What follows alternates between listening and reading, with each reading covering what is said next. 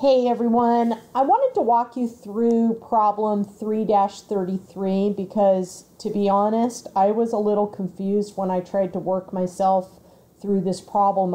I planned on assigning, and I have assigned problem 32, or sorry, problem 33 to you guys. And so whenever I assign a problem, I want to make sure that I can go through and solve it myself, and that it makes sense to me before I'm assigning it to you, obviously. And when I went through this, I actually got part of it wrong, and I couldn't figure out why. And I think part of the issue here is that I'm a compliance person, and compliance means I prepare tax returns for a living. So I'm very used to using forms to calculate and apply to calculate taxable income and all of the components of taxable income using the rules. And the forms will do that, and they do it in a layman's manner. So I really like having the forms in front of me when I'm asked a question like this. So what I actually did was I went into the IRS website and I pulled form 4797 and I worked myself through it, and I ended up getting the same answer as they did, but to me it made a little bit more sense. So let me walk you through the facts of this problem first, and then I'm going to move over to the form that I filled out for you guys. And I'm going to walk you through that form, and I hope that helps. So, Gamma Corporation sold the following property on March 3rd of the current year. They sold securities, equipment, building, and land. Now, first of all, what do we know about securities? Securities are a capital asset. They, therefore, they fall outside of the definition of 1231 property. Section 1231 property is property that's used in the trade or business, and it's depreciable. And I will say that land is included in there, even though land is not depreciable. Land is a 1231 asset. Oh, and it has to have a holding period of more than 1 year in order to be treated as a 1231 asset. And the reason we like 1231, tax practitioners and tax payers like 1231, is because when you sell a 1231 asset, you have 1231 gain. And the definition of 1231 gain is capital gain. And why do we like capital gain instead of ordinary gain? Well, if you know the rule that says that for corporations, you are only able to deduct capital losses to the extent of capital gains. In other words, if you have a capital gain of $10,000 in a given year from sales of securities, and then you also suffer a capital loss on the sale of some other capital asset, and let's say the loss is $12,000, so you have a $10,000 capital gain and a $12,000 capital loss, you'll be able to use $10,000 of that loss to offset the $10,000 capital gain. So you'll end up with a $2,000 capital loss carryover to the following year. You actually carry it back. You carry it back a couple years, or you can carry it forward.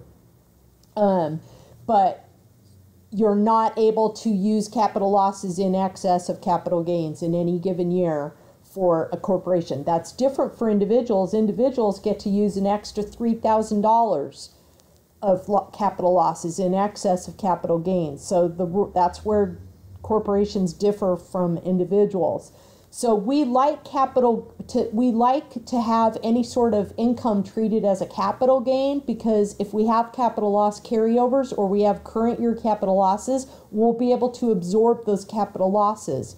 Whereas if we didn't have any capital gain, we'd have to disallow the capital losses in the current year and carry them over to the following year, or carry them back to a previous year where we had some capital gain to absorb, and we'd have to file an amended return in that case.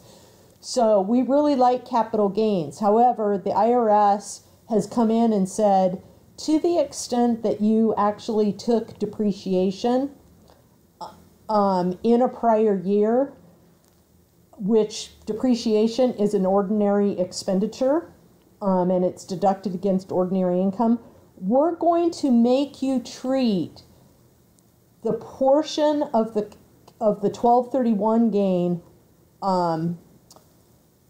the lesser of the 1231 gain, or the total accumulated depreciation that you took in prior years on that asset as ordinary income. We're going to make you recapture it as ordinary income. So it changes the character from capital to ordinary. So if you have, in this case, this equipment here, they had a $135,000 gain on sale of the equipment. However, they had accumulated depreciation of $125,000. So the lesser of $125,000 or $135,000 is $125,000. So $125,000 of that $135,000 Section 1231 gain, which would normally be capital in nature, is going to be recaptured or changed the character of. We're going to have to change the character of 125 out of the 135 from capital to ordinary. And then the other 10 would be treated as capital gain. There's another rule that comes into play too. Let's say that you have a Section 1231 loss. So instead of, and in this case we do have a 1231 loss on the sale of the land. So the other beautiful thing about Section 1231 is that what it says is, to the extent you have a 1231 loss, it's not capital loss, because we don't like capital losses. Remember, we like capital gains, and we hate capital losses because we might not be able to use them. And we love ordinary losses, and ordinary income, well, we'd always rather have capital gains instead of ordinary income.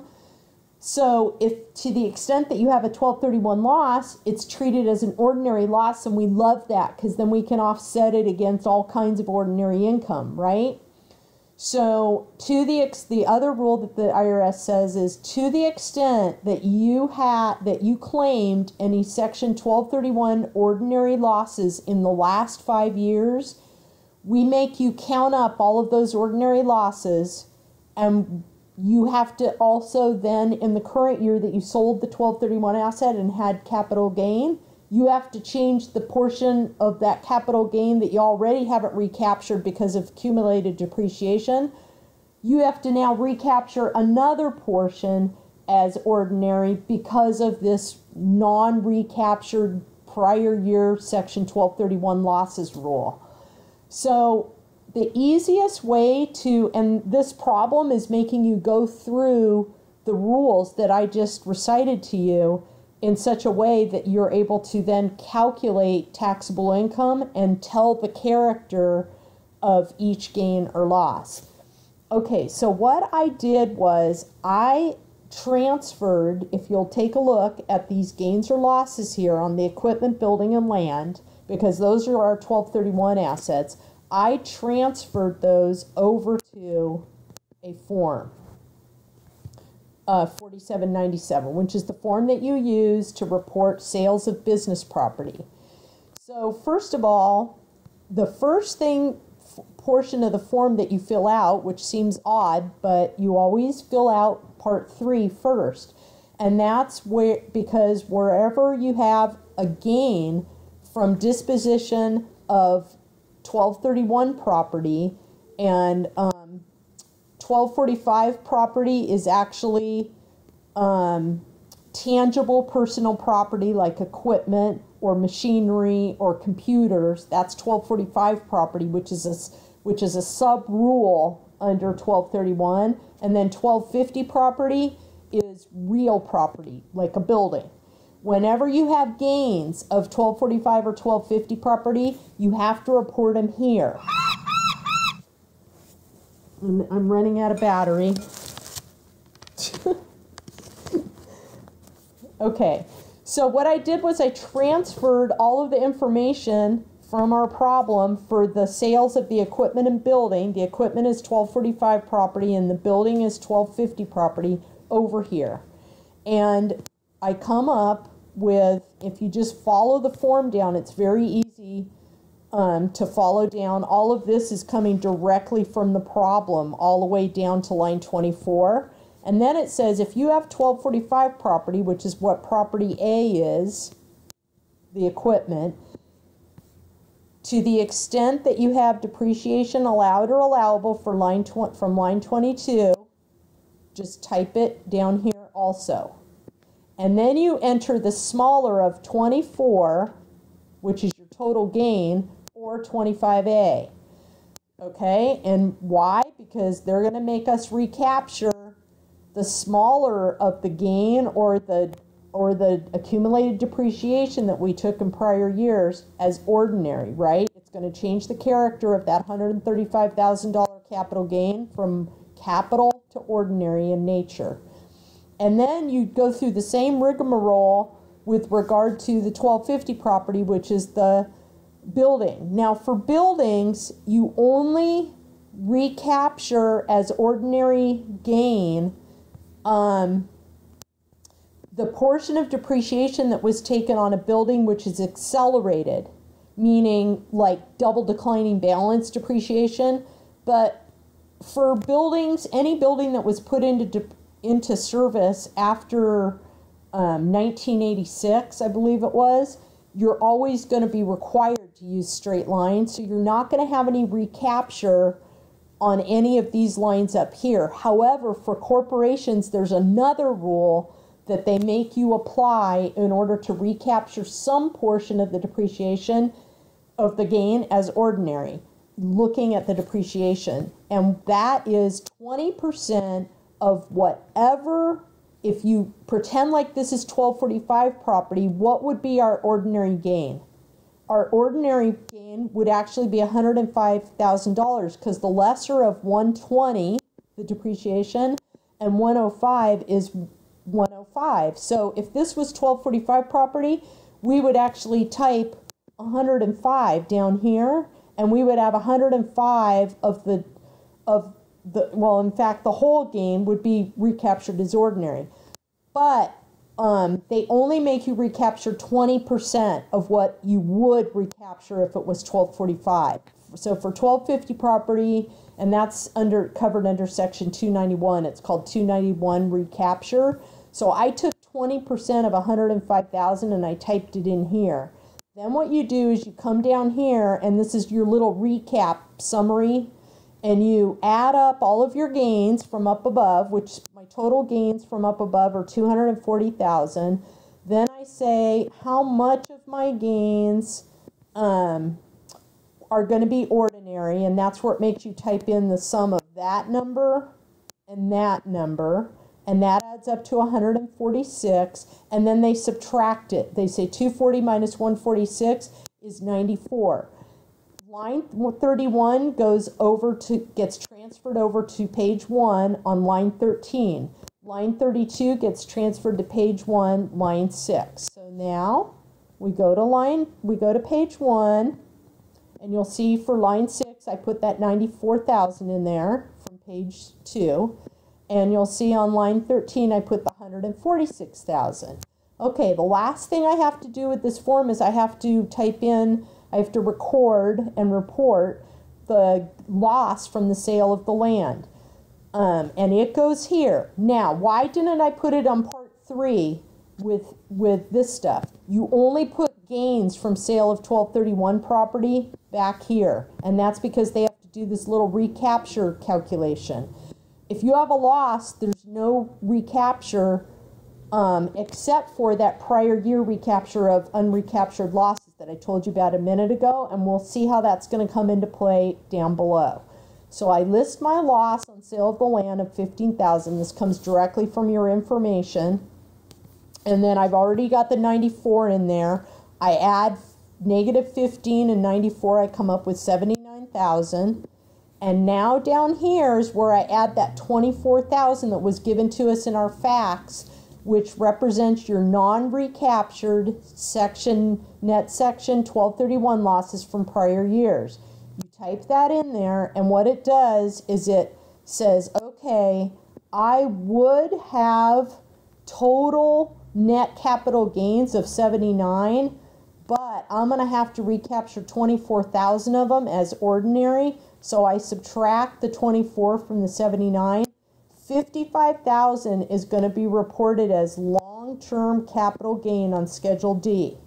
Okay, and when I go back to the problem in a minute, you'll see that that's what the answer tells us. We're going to treat 55,000 in total of all of the gains and losses from the sale of those three properties. 55,000 is going to be capital gain.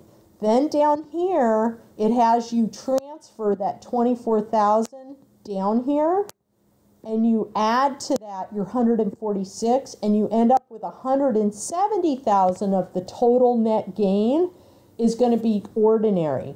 So for the total net gain, now remember, we're not, if you were to add up, and when we go back to the problem, we'll add up the net gains in total from the sales of those three properties. If you were to add them up, we're not taking into consideration or reporting more gain or more loss because of us sticking that 24,000 in there or changing the character. We're just slicing and dicing it in a different way. So 170 is going to be reported on page 1, 1120 as a net section 1231 gain, and it will be ordinary, reported as ordinary income, and 55,000 will go on Schedule D as a net capital gain, and then from Schedule D, it will, when you get to Schedule D, it will be combined with the loss, the capital loss of 35,000 from the sales of the securities. So negative 35 plus 55 is plus 20, right? So we're going to have, oh, and by the way, look at your total gain here. 135 plus 105 is 240, minus 15 is 225, right? And if I go back to my 4797, 55 plus 170 is 225. So I'm still reporting the same amount of gain. I'm just slicing and dicing it differently. I'm applying the recapture rules so that I get my character of my gain correctly reported. And you know why that's important because I explained it to you a few minutes ago. And then we can go through and finish this problem by calculating taxable income. And when you get down here, it gives you in the facts that they have 720,000 of operating income, and then you're going to add to that the $170,000 of ordinary income, and you're going to add to that $20,000 of long-term capital gain. So your total taxable income is going to be $910,000. And remember, for corporations, we tax capital gains and ordinary income using the same tax rates. It's different for individuals, I realize, and it's also different for estates, but for corporations, it's taxed the same. Why do we have to slice and dice it and report capital gains separately from ordinary income? Because we might have prior year capital losses to report, and we want to be able to carry those over to this return possibly and offset some of that $20,000 capital gain. Okay, I hope this helps you guys. Talk to you later.